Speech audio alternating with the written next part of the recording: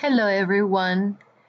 Tonight I wanted to share with you a short video where I want to explain to you the importance of this date of the 27th of October, because it is very related to what the sign of the Son of Man also shows.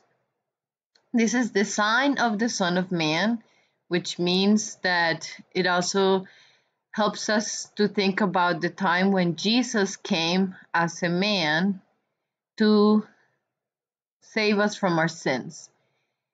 In Orion, Jesus is represented and his sacrifice, as we have talked about before, and many people celebrate his birth, as you know, on December 25th every year.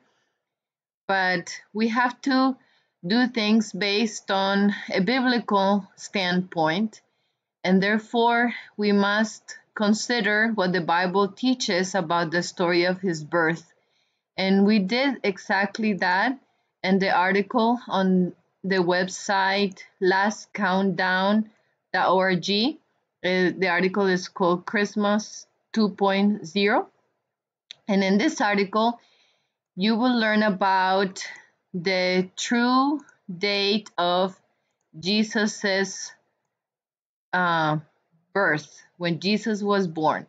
As you read it, you will understand the study, biblical, based and according to God's calendar and the calendar that he established in the Bible, and the story of the travel of Joseph and Mary to Bethlehem.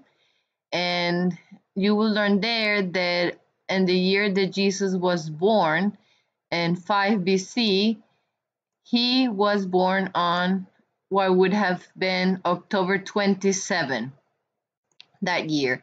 Therefore, today, on October 27th, we think about the birth of Christ.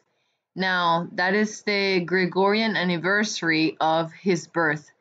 But when you understand the Hebrew equivalent, is it would have been the 2 days after the feast of Shemini Atzeret. And so this year, that is equivalent to November 9th. But the Gregorian anniversary of his birth on the year 5 BC is October 27th, and therefore we commemorate or think about that day today. And I wanted to share with you because when you understand God's clocks and his calendar, he reveals much depth of understanding about his life, his birth, and also his life and his coming, as we have related. Now, when the great clock of time pointed to that hour, Jesus was born in Bethlehem. And the two clocks of God and the sign of the Son of Man are pointing to his second coming in glory.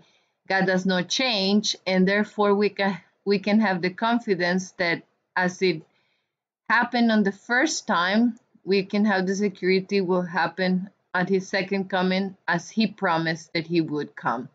So be blessed and with this information, which is a revelation that we encourage you to read. Read the article, consider what is presented, and embrace it and share with others the true date of Jesus's birth. And in the article, you will learn something else that is really interesting relating to humankind, Adam.